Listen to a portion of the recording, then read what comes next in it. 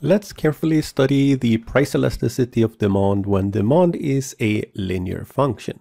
We will do this in general notation, so Q is equal to A minus B times P, where A and B are arbitrary positive constants.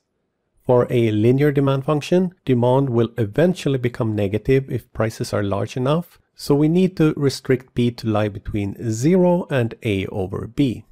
This will guarantee that Q is greater than or equal to 0.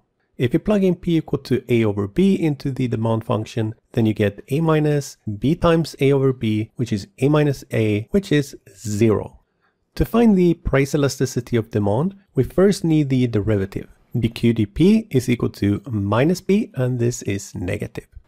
The price elasticity of demand is this derivative times P over Q, or minus B times P over A minus BP. In the next slide, I will make a graph of the demand curve, which is a graph of the inverse demand function.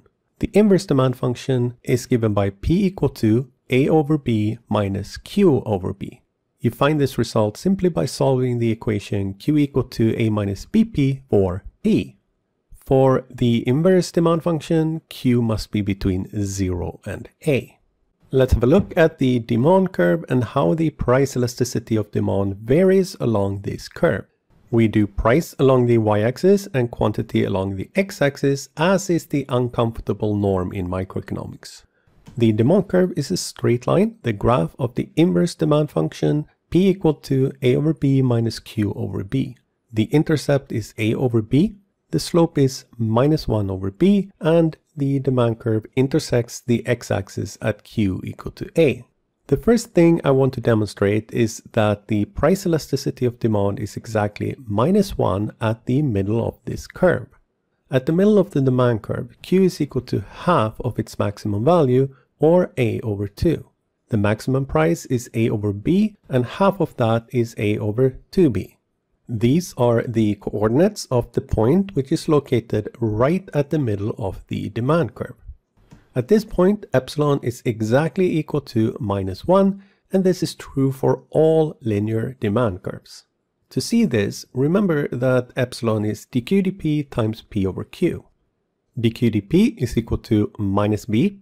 At the middle of the demand curve, P is A over B divided by 2, and Q is A over 2. A over B divided by 2 is the same thing as A divided by 2B. To simplify this, remember the formula for the ratio of two fractions. We get minus B times A over 2B multiplied by the inverse of the denominator, 2 over A. The A's will cancel, the B's will cancel, and the 2's will cancel, leaving us with just minus 1. As we move upwards and to the left along the demand curve, demand will become elastic. This is not hard to see. As we move from the middle up and to the left, dq dp does not change. P increases and Q falls, so the absolute value of epsilon must increase.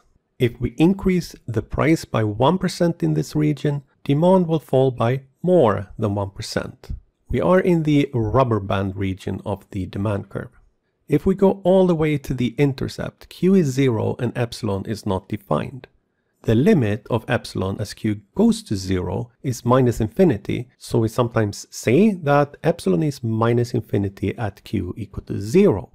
Moving from the middle down and to the right, the absolute value of epsilon will decrease and demand becomes inelastic. Same reason, dq dp does not change, P falls and Q increases, so the ratio P over Q falls. Increasing the price by 1% in this region will lead to a decrease in demand by less than 1%. Think of this as the stiff region of the demand curve. When Q is at its maximum value A, then P is equal to 0 and epsilon is 0 as well. Now you may find it confusing that dq dp is minus B, while the slope of the demand curve is minus 1 over B. Keep in mind that dq dp is the slope of the demand function, and the graph of the demand function has Q on the y-axis and P on the x-axis. What we have drawn here is a graph of the inverse demand function, not a graph of the demand function.